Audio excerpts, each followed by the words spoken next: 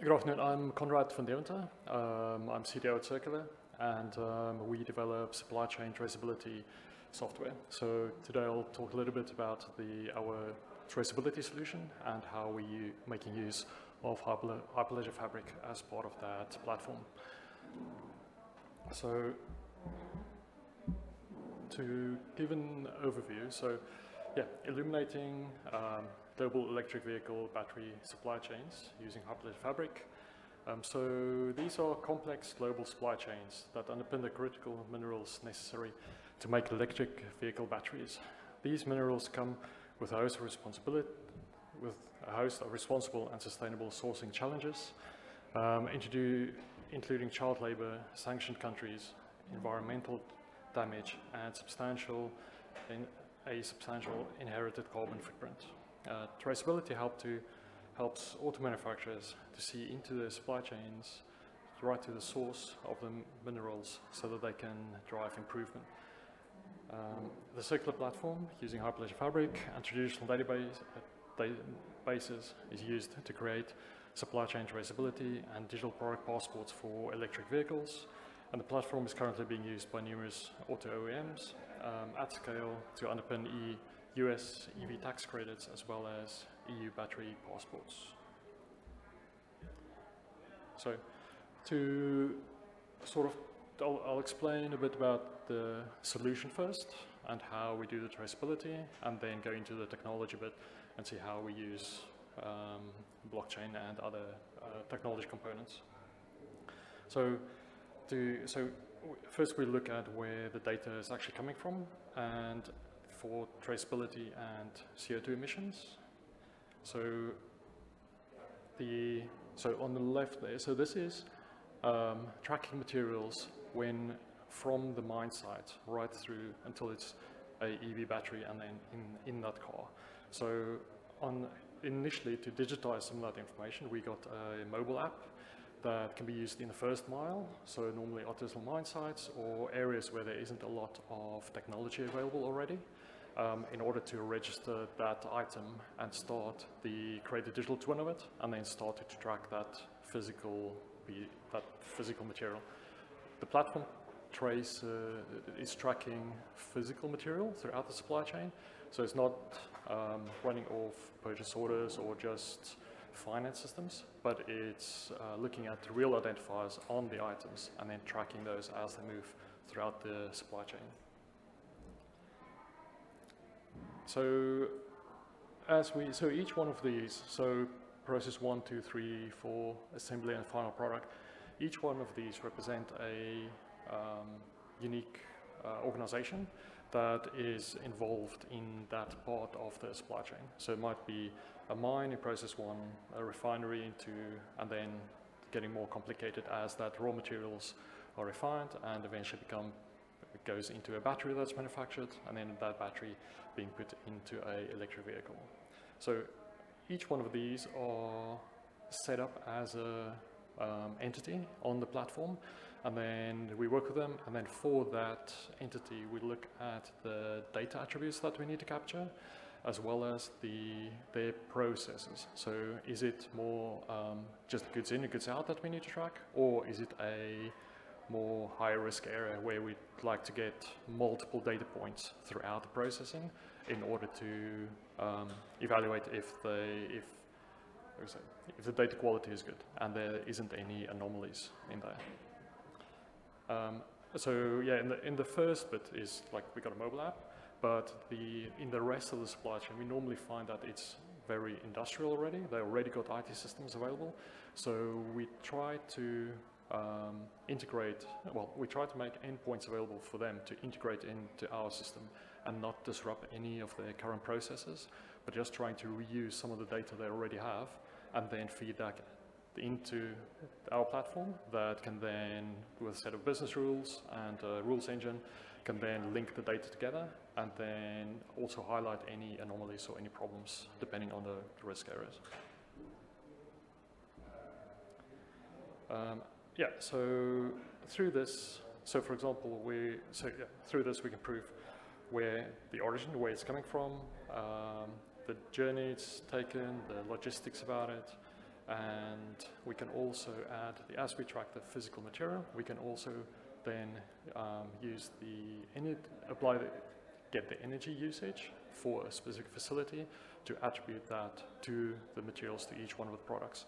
So we can then, depending where in the world the company is, we can look at which CO2 factors need to be used, and then we can apply those factors and determine the CO2 footprint for each one of the items that has been produced. So it's not just a LCA that was done in general once every 12 or 18 months, but it could be as, not real time, but as more frequently than that, in order to show then in a final customer supply chain where the hotspots are and where the most polluting areas are that's contributing to their products.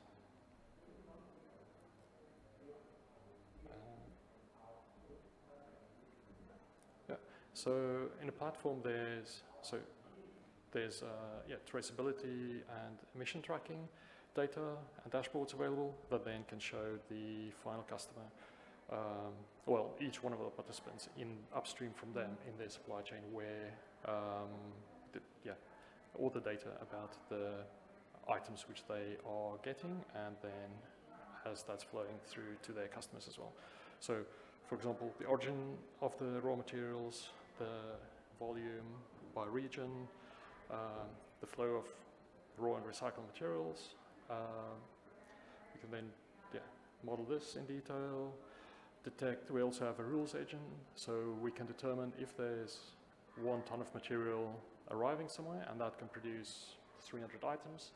We can then check that it always adheres to that rule and then highlight if there's any problems with that. So if there's any material input from unknown provenance.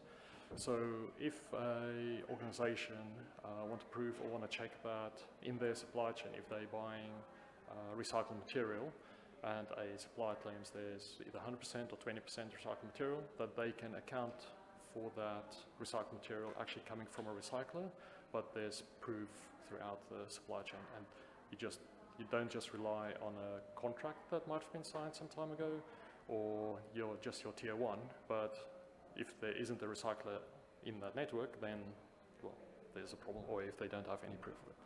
So we can also do the CO2 calculations then, but in addition to traceability and CO2, there's also a compliance module and ESG module for organizations to be able to upload any regulatory documentation that we can then link to the products as well and to the final items.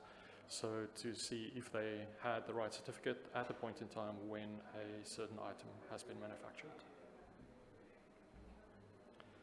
So by using all of that data then, the traceability, the CO2, compliance, ESG, we can then combine all that and create a digital product passport for specific items, for which the organizations can then use as proof for batteries.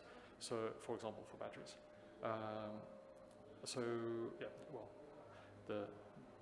That platform then provides the CO2, ESG, and due diligence information. So this is then creating a new sort of object, that digital passport that could be tracked throughout its life as well. So if that, for example, if that battery is sitting in the car for 5 or 10 years and then it degrades, but it's still, so there's life events that could be added to that battery then. So to track the whole history of it, to check at the end of certain points in time if that battery is still viable for second life, for storage devices, or if it then gets recycled. They can then determine through the passport what's the certain materials that's inside of it, what recycling processes to use, and also the value of that item, depending on the amount of cobalt or whichever rare earth minerals is in that specific battery. This is also then promoting a more circular economy, so that everything don't just, at the end of it, you don't have any data about the battery and it's recycled by default, but if it could be reused in another industry to create value for that, so that everything isn't just used once, and then disposed of. So our main area which we're looking at is for EV batteries, but in the system we can also configure this for other industries like construction, if organizations need to prove their green steel or recycled steel being used in construction projects, and other areas this can be adapted for. So the same as we can set up for example, an EU battery passport template, which we can then extract the relevant information out of the platform for the EU regulations, we can set up a EV tax credit template for the US, so that if they need to prove where in the world the material are coming from, and it's not from, it's more from friendly countries, then in order to get the tax credit, that can help them with that proof as well. Yeah, so this is just an example of the green steel. So some of this data can then be made publicly accessible for anyone to view, but there's also security and selective disclosure part of this. So if a recycler might have a need to see additional details that's not public, or an auditor can see all the details, all that security is then built into the platform as well, so that depending on your rights, only the relevant information is disclosed. Right, underneath it all. So we have so it's software as a service that is running on Oracle Cloud at the moment. So if I talk through the data flow here, so on the left we have, so you can access it via browser. We have the mobile app that you can use to interact with it, to capture data or look up information for the data already on the system. But most of the data which we get onto the platform are through RESTful APIs. So again, trying not to be intrusive to any existing systems, but we make an API available, agree with them the data format and the structure and the data fields we need for the platform, share that with them, and then they start to send us the data in as real time as possible for us to accept that and start to stitch all those items together to do the calculations and validation. Yeah, and we don't have any IoT devices on it yet, but in the future we hope to have incorporate like smart meters for energy usage in order to get more real-time information for specific production lines when the items are being produced, incorporating that. So instead of a user having to enter the energy usage once a month, that we can get that directly out of existing systems to be more reliable and more accurate. Yeah. So this is then going into a Oracle database where we do most of the processing, and there's a Dremio data lake attached to this and Tableau for a reporting solution. Then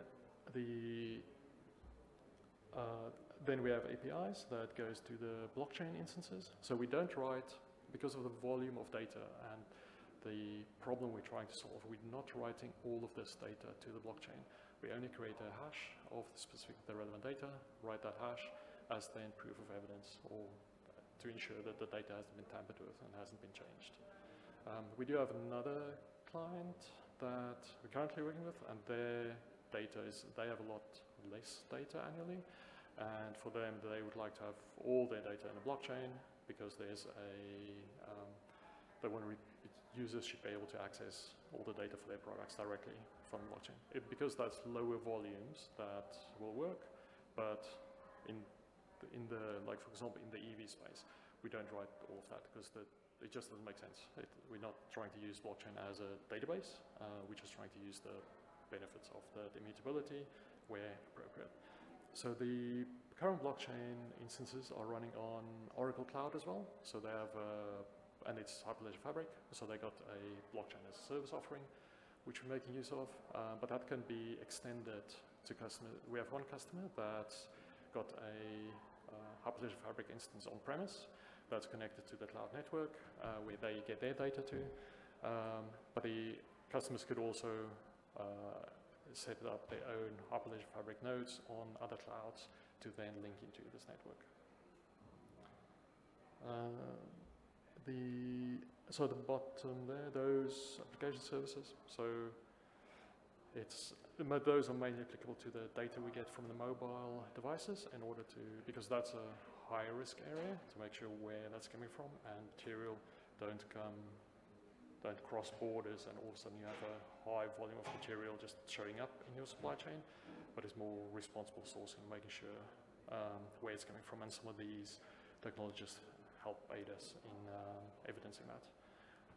And then, so on the right-hand side, just to show sort of the bigger different modules that fits together, we have the Circulor platform, there's analytics, the blockchain services, and then we have so we're trying to link into, well, customers normally link from their existing manufacturing systems into ours to supply the data.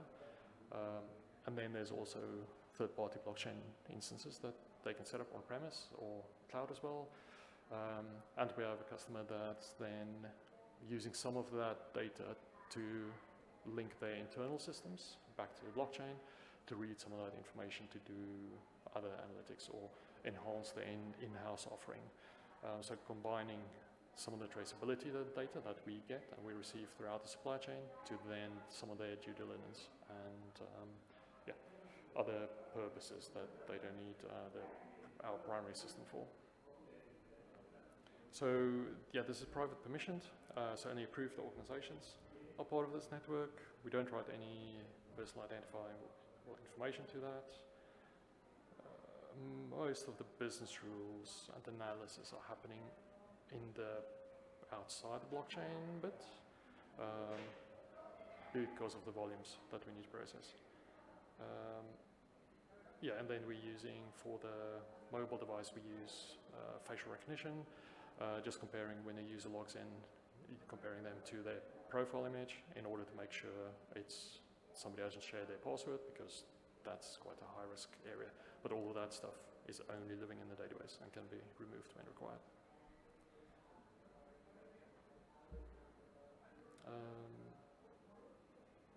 Yes, that's sort of it. Do you guys have any questions or anything I can explain more, or if you want to know? It's probably a business question. I mean, you're probably the only example of any kind of blockchain-related company that's been able to break into an OEM without just being pilots. You've actually got a commercial product that's gone out. Do you think this will gain traction in other industries? I know you mentioned green steel. Like, will this work if people don't have mandates to control them to have traceability? So, Like, is there a motivation there? Exactly. We normally try and check what problem the company is trying to solve. Yeah. And blockchain isn't just silver bullet. It makes things more complicated. It doesn't make it easier. So we normally try to find out what's the problem, what's the incentive of deploying and implementing a system like this. So we can, because we use the blockchain bit for the immutability and only that evidence, it could be, you don't have to take it, it could be switched off if you just want to do lightweight traceability or compliance checking, and you don't have a regulatory need or auditor or something like that that would like that deeper level of evidence, or if they're not as public facing or don't, depending on the industry.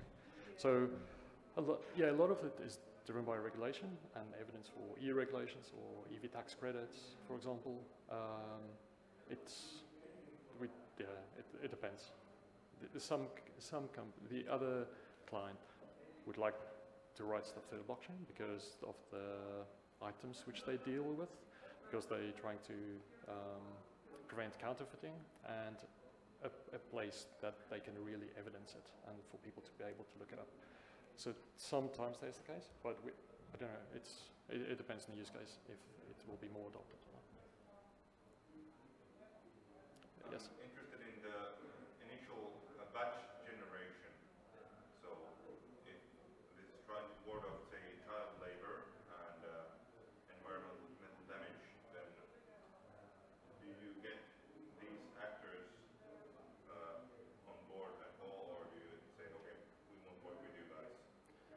So we see this as a journey.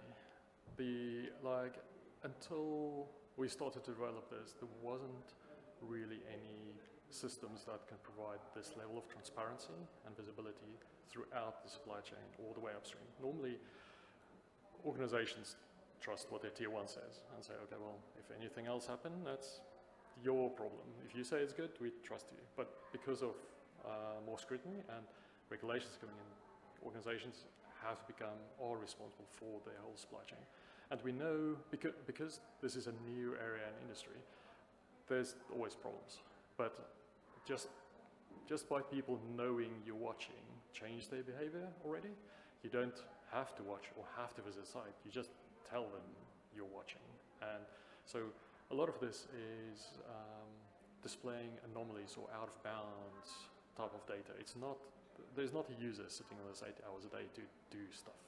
It's more for the monitoring and visibility of it. So we see that as a journey. If we want to get companies on board in order to improve their practices and be more responsible and eliminate bad stuff happening. If we just don't look at the industry totally, because there's some stuff we won't touch or won't be part of, but in general we look at this as journey for customers to first start to see where's the highest value of improvement, or if you can see in your supply chain of 100 suppliers and multiple minerals, where's the most highest CO2 values, most of the emissions coming from, then they can start to focus on that area and see what they can use there. And that makes it better for everybody, instead of let's fix this tomorrow. It's more of a over time, exposing it as we learn more about technology, try to get more integrated with smart devices, more real time, in order to slowly improve, and then try to make it better.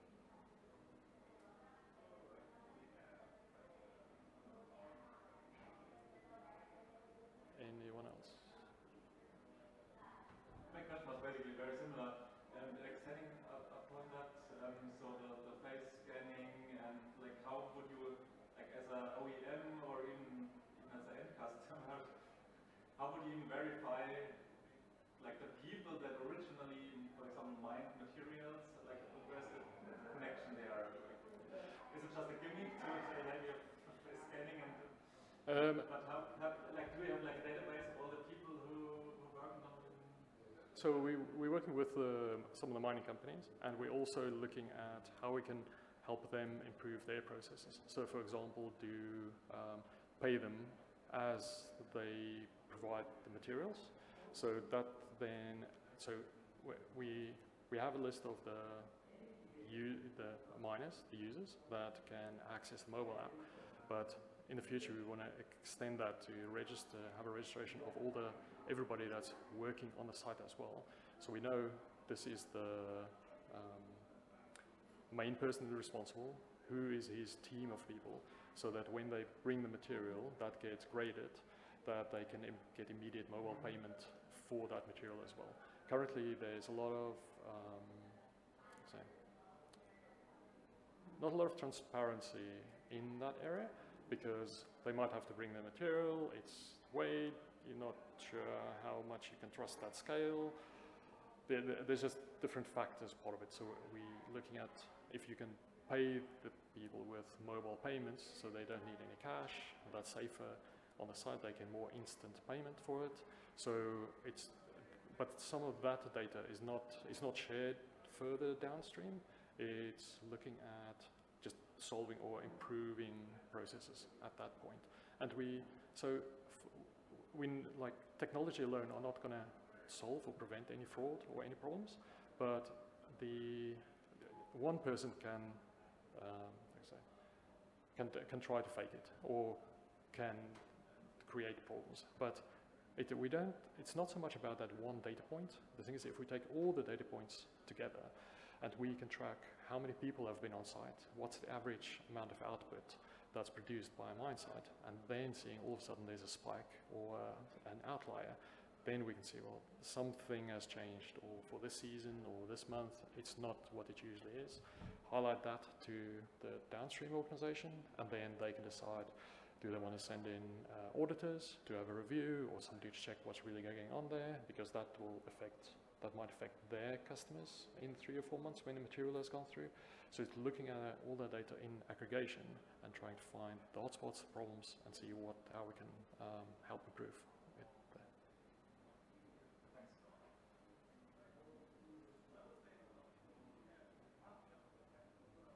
Right. Anyone else?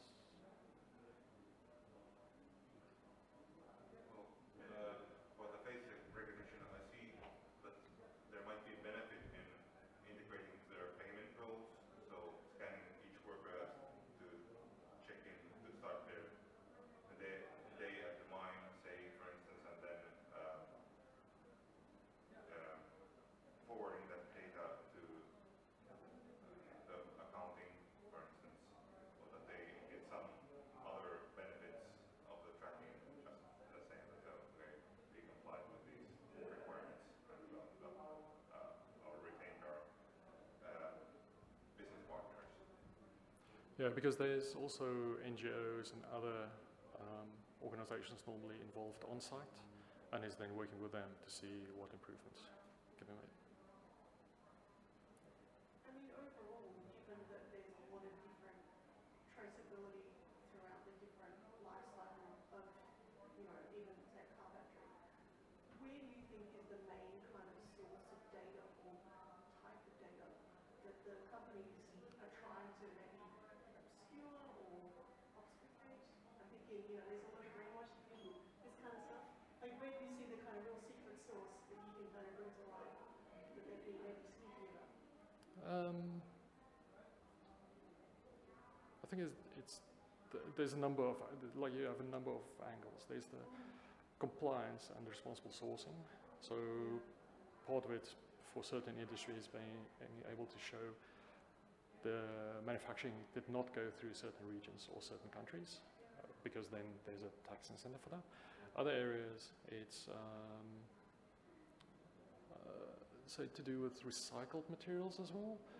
Companies claiming to use a lot of recycled. So an organization might, when they sign a contract with a big company, say, we guarantee 30% recycled X in there, and it's all done. And because what we found is that the customer then says, oh yeah, it's all good, let's just put the traceability in, but we get so much recycled material from here. Once you start to onboard them and look at it, and you say, okay, well, we get all the data, but there's no recycled material in it. Did we misconfigure it? And then it comes out that when the contract was signed, it was valid, but since then, 2 levels away, some of their suppliers have changed, and they forgot to notify the customer that that has happened. So until that contract gets renewed, nobody's aware of that. So a part of this is trying to have that near real-time information as material is going through, and then account for it. So if they do, if a supplier was swapped out, all of a sudden there won't be any data for them into the system anymore. That will show up as a alert to say, well, this organization is producing items, but we don't know where it's coming from, so it's unknown provenance.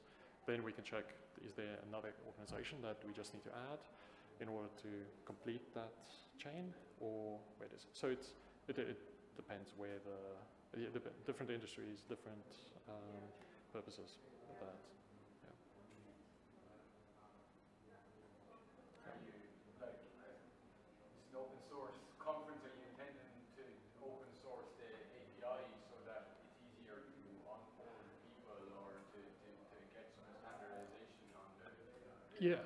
So one of the projects we're working on is currently a German battery passport project, BMWK project, and in there we look to open source some of the technology in order to make it more accessible and a more standardized way of providing the data between different actors, and it's more transparent and visible between them. So not necessarily this one, but there's other, especially with the battery passport, because there's a lot more providers and actors in that space, especially with first life, second life, and aftermarket use cases. We see we expect there to be a lot more solution providers in that space, and that data need to live or be transacted between all of them. So as part of that, we're looking to open source some of the code and the models that's used for that.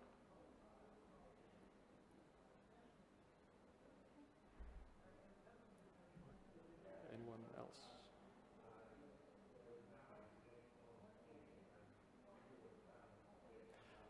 Right.